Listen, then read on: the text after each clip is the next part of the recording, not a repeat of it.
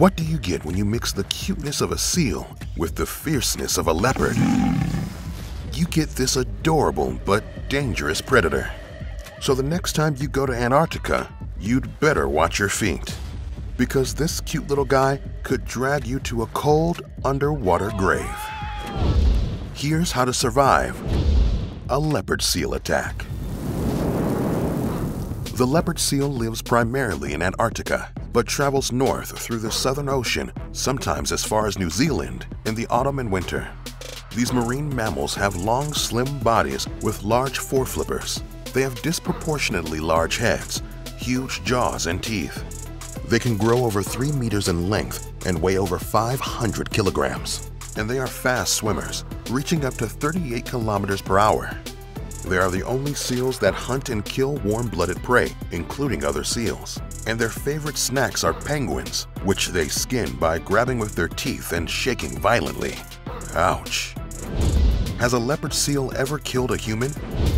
What are the signs of an imminent attack? And how could you fight one off? When interacting with humans, leopard seals show more curiosity than aggressiveness, but attacks have happened. So when you're exploring Antarctica, what should you do to avoid an attack? Step 1. Stay away from the edge. Leopard seals will typically hide under the water's surface and wait for the perfect moment to attack.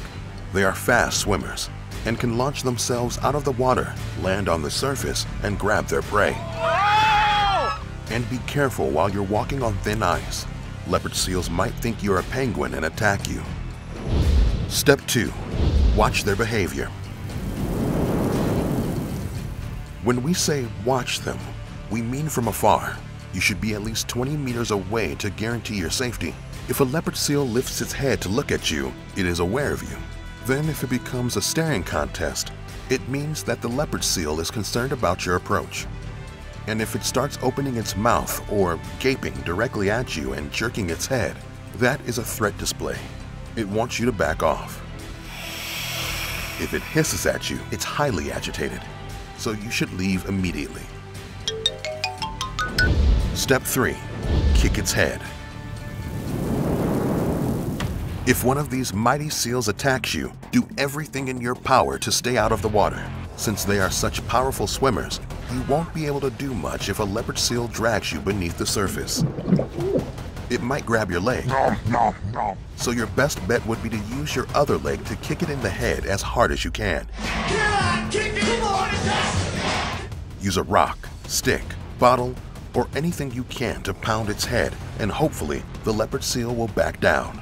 If you're with your friends, ask them to grab you and pull you away. Even if it hurts your foot, it's better than being dragged underwater.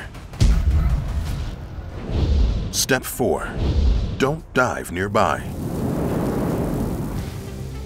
If you see a leopard seal in the water, do not start diving.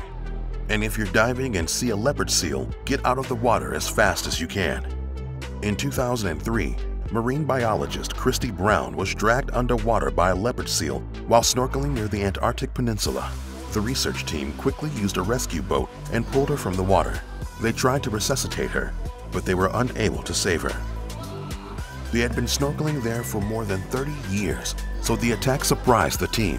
But scientists are worried that increasing human traffic in the area will lead to more life-threatening encounters.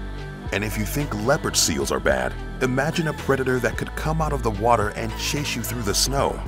How fast do you think you'd have to run to escape a polar bear? Find out here on How to Survive.